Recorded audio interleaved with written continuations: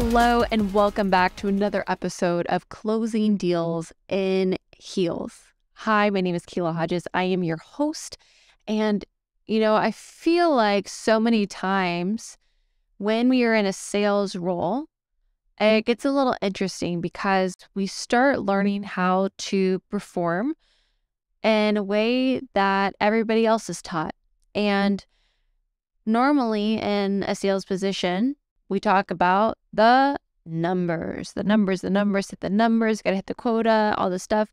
I experienced being a part of large sales teams, but mostly with men. And there wasn't a lot of girls. There wasn't a lot of women. And what got a little difficult is being on leaderboards and competing with guys. And why was this difficult? Because I'm not designed like a man and I'm trying to win in a man's game by pretending like I am one of them. So I was in a position where I'm having to call 200 people every single day plus, and I'm having to set appointments and I'm having to close. Later on in my life as well, I had to call as a closer and try to get people to close on the phone. And what I realized is that I would have to hit these numbers.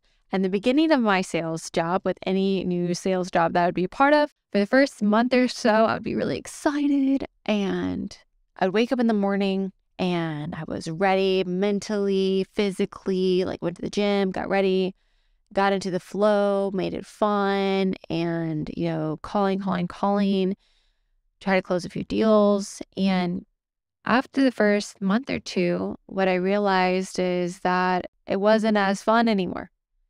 And I started getting tired, so tired, exhausted almost. And even though this was a way for me to be able to provide financially for my daughter, sometimes I would look at that phone in absolute disgust. Didn't want to pick up that phone. I didn't want to call anyone. I'm exhausted. I'm tired. And I'm just like so tired of doing the reps and so tired of all this situation. And I would experience this really beautiful thing called burnout. Have you ever experienced burnout before? Have you ever experienced a continuous burnout where you feel like all you're doing all day long is going, and then it's the end of the day and you're super tired, but you keep going because you're trying to close a deal, because you're trying to make things happen. And I would start to feel so guilty as a mom because I didn't close anybody that day, and it's 7-something at night. I have a roommate at the time who already cooked dinner for her daughter, and I didn't cook dinner for mine. I feel bad. I'm like ordering food. All my daughter wants is to spend time with me, and I can't because I'm still trying to close a deal in order for us to have bills paid and everything else. And this was an ongoing thing for me. As several different jobs, it didn't matter what job I would be at. I would, go really, really hard. I would get a lot of success, and then I would slow down, and I would feel like I would just be really mad at myself and experiencing a burnout that, I didn't really know how to fix. And it wasn't until I took a step back and I started asking myself questions. Would there be a way for me to close more deals and do less work? Would there be a way to experience quality versus quantity? Would it be possible for me not to be so tired and spend time with my daughter? And so I wanted to start testing it out.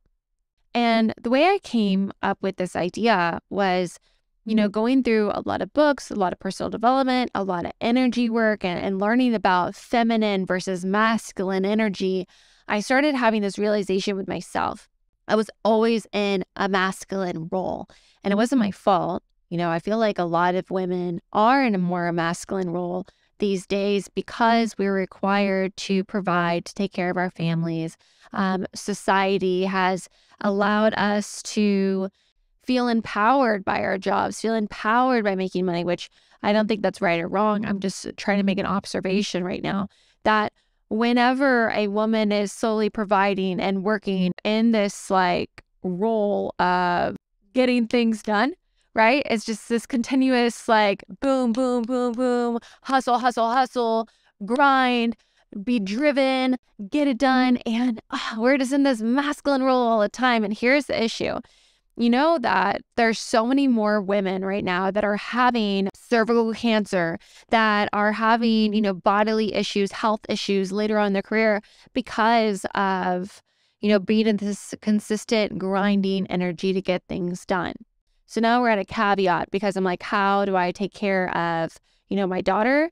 And how do I, make sure I get things done without making myself sick, without feeling so tired and so overwhelmed all the time?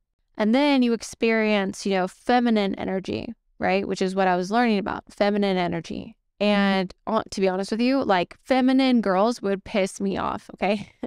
Like I would be around somebody and they're like, oh my God, like, oh, look how beautiful this is, and the sun and la la la, and flowers and my feelings and emotions and yeah, yeah, yeah. And I would get almost frustrated with them because I didn't have time to think about that. I didn't have time to stop and smell the roses. And so it would be almost annoying or not contributive for me to be hanging around with people like that because we weren't here to get actions done. Here's the thing. Both situations for me were not supportive. Being fully in my masculine, getting things done, making sure I'm hitting hard deadlines and like all about like the numbers and like that stuff was making me burnt out, was making me tired. It was making me frustrated. I was taking so much Adderall to make sure that I was getting through the day like I was a robot. And then if I was going to be in this feminine aspect, which I didn't even know how to do at the time, I wouldn't get anything done. I feel like us as women, we get to understand the polarity of being able to use both assets that we have. Every single person has masculine and feminine energy. And if you can know how to utilize these in your personal life and business as a parent, you can help yourself be in a state of quality versus a state of quantity. You can help yourself know and have certainty over how to take care of your body and take care of yourself versus always figuring out how to do it in a survival mode. Survival mode, as much as it's helped me in my past, like be able to get through and be able to handle things, is not sustainable over long periods of time. So I started testing the waters. The first thing was, in order for me to drop into my feminine, I got to heal a lot. I did a lot of trauma development. I did a lot of trauma breakthrough. I feel like a healing process is never, ever over. And I started allowing myself to heal in order for me to feel safe enough to open up and be vulnerable, for me to feel like it's okay to relax. It's okay to feel safe. It's okay to not do anything for a minute, that I wouldn't be in trouble if I wasn't performing. You understanding how you work is really important. Like if I was to ask you as a little girl, whose love did you crave more, your mother's or your father's? For me as a little girl, I craved my dad's love. And my second question to you would be, what did you have to do in order to access that parent's love, in order for you to receive that parent's love? For myself, what I would have to do is perform. I had to sing, dance. My parents would never ask me about school, but they would love if I sang, if I was talented. My dad would go to these, really awesome gyms. And my dad, I remember a memory at my grandmother's house where I was really young, probably 8 or 9 years old. It's one of my favorite memories with my dad. And it's in the middle of the night and I wake up and we were staying over at my grandparents' house and I go into the kitchen and my dad's in there and he sat me up on the counter and he made me a protein shake, which I wasn't supposed to be able to have because my mom told me it wasn't good for me. And so my dad put the vanilla powder in there and a banana and the ice. And he sat me up on the counter and he was telling me the story about how once upon a time he used to smoke cigarettes, which was like super taboo in my home because we never did anything bad. And it was such a moment that I cherished so much. And my dad was really obsessed with like the gym. And for me to think that I was to be loved, I would have to do something. I remember meeting my stepmom for the first time at 13 years old. And my dad made me perform. He made me sing for her. And this became an overwhelming problem in my life because I always felt like I had to earn approval, earn worthiness, earn the ability for somebody to appreciate me, to care about me. It was ingrained in me as a small child. And so learning how to just stop and receive, learning how to be okay with just being me and that I was good enough as I am was a long healing journey.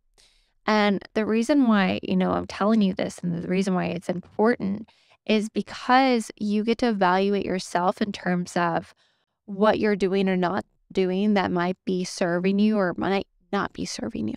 When I realized this and I wanted to learn how to heal more, I realized that in my day-to-day and my sales career and everything else, all I was doing was trying to perform, trying to hit numbers, be good enough, work hard. And I wasn't getting as far as I wanted to go because my body couldn't handle the amount of stress that I was putting on myself. And so I tried something really interesting. Somebody told me that a feminine thing to do would be to be creative or to dance around my home or take minutes, take some white space and take some time for myself. I thought that was really interesting. And so I scheduled these like walks. So I'd sit down and I would call out and I would do calls for a good hour and a half. And at the end of the hour and a half, no matter what happens, I would get up, even if I was in a momentum roll, I would get up and I would leave and I would walk around the block and I would listen to one of my favorite songs that was on my playlist at the time. And I wouldn't just listen to it. I would imagine that I was in a movie singing, and you know how they walk down the street and they're like singing and dancing and no one knows that they're singing and dancing because it's a movie? Yeah. Well, I full out went around the street and I would sing and dance. Like I even did this in Miami, down Brickell. Right? So many people and I'm singing, I'm dancing and I'm like just having a great best time. Like, yeah, going down the street. I would get about like 1 or 2 songs in and then I would go back upstairs and I'd put my head down and I would start working again. Really interesting. Giving myself intentional breaks during my day. If I worked at home, which I do now, I would give myself an intentional break for a 20-minute nap at least once a day. Sometimes I would dance around my house. Sometimes I would do intentional white space in my calendar and I would do stretches or yoga or something. And here was what happened. That was really interesting. At the end of every day, I would intentionally make time for my daughter. I would intentionally stop everything that I was doing and be completely present with her. So my relationship with her started growing stronger. Secondly, I wouldn't be so burnt out with what I was doing because I was doing a repetitive task over and over and over again that I started looking forward to the next time I was gonna, get on with, what I had to do. I would start looking forward to the break that I was about to have. And the quality of my conversation started to get even more rich. I started allowing myself the space to be myself, to be a woman, to be in my essence. As we're moving forward in sales, as we're moving forward in our career, what if we did it in a way that really truly honored who we really are? As you're listening to this right now, you are different than me. What works for me in terms of me dancing around like the streets may not work for you. Maybe you're like, Kayla, you crazy. I don't want to dance around the street. Maybe that doesn't support you.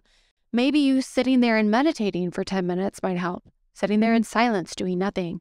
Maybe drawing a picture, maybe, just going out and grounding yourself, taking off your shoes and socks, putting your feet in the grass and grounding yourself supports you. I don't know, but I don't know unless you try. You don't get to burn out. You get to do things in a way that supports you, that honors you, that makes you feel alive. If you get frustrated, instead of keep pushing and pushing and pushing until you figure it out, give yourself a break. Give yourself some grace. Allow yourself to go take a minute if you need to. You are worthy of taking the time. You are worthy of intentional breaks. You are worthy of doing what supports you and what serves you. Here is the caveat.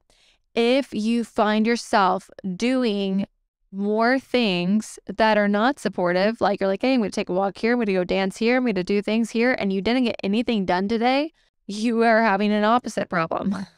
You are busy, not getting anything done. I want you to be intentional with your time. Your time is so precious. It's so valuable, especially if you're a mom. Like the time that you give to your kids, they're going to grow up and then they're going to want nothing to do with you for a little bit. Call it teenage years, and we get to really cherish the time that we have right now. I want you to have a life that's full of abundance, where you're making money, where you're living life fully on your terms. And it's really hard if you're a slave to your job. It's really hard if you're a slave to repetitive actions that are making you tired and frustrated.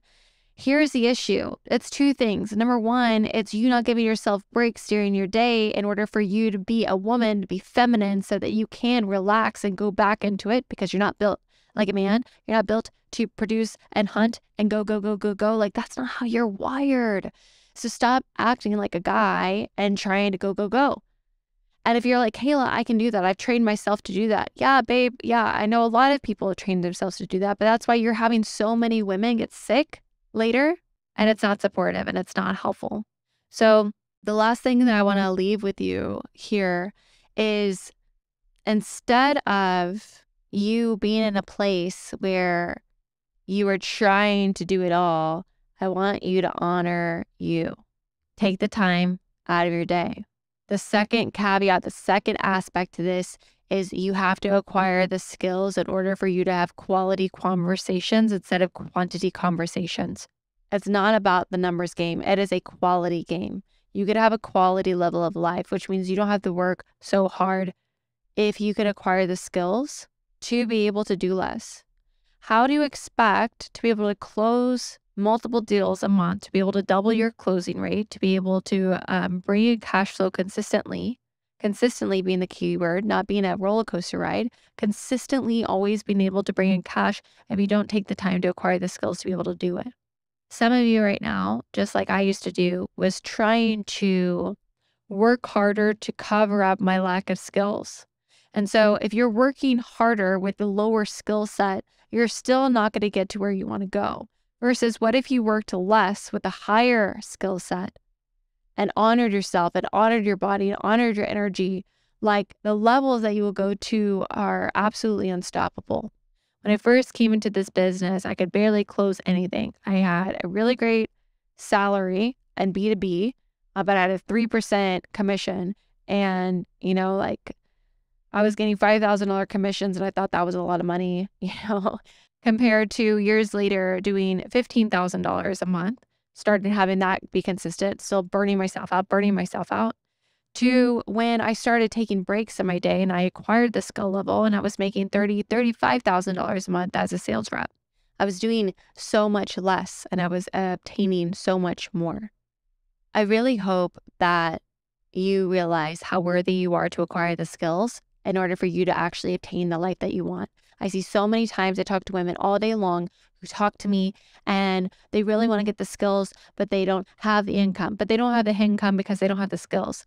It's going to take you going to a new level and a new uncomfortability level with yourself in order for you to invest in yourself, to be able to acquire the skills and do the work in order for you to be able to be in a position where you get to do less and acquire more. It's going to be up to you. My intention here is to honor you, to support you. I want to know what you want to know. Like, please make sure that you are commenting in these. We always respond to them. Make sure you're subscribed to this channel, that you hit that little notification bell so that you get alerted every single time a new episode drops. I want to pour into you. You get to understand that you're worth it. You're worth the time. You're worth the energy. Give yourself a break. You'd be really surprised with a few 10-minute breaks during your day and how much more that actually supports you versus you working all the way through and you being exhausted mentally, physically, emotionally, spiritually at the end of every single day.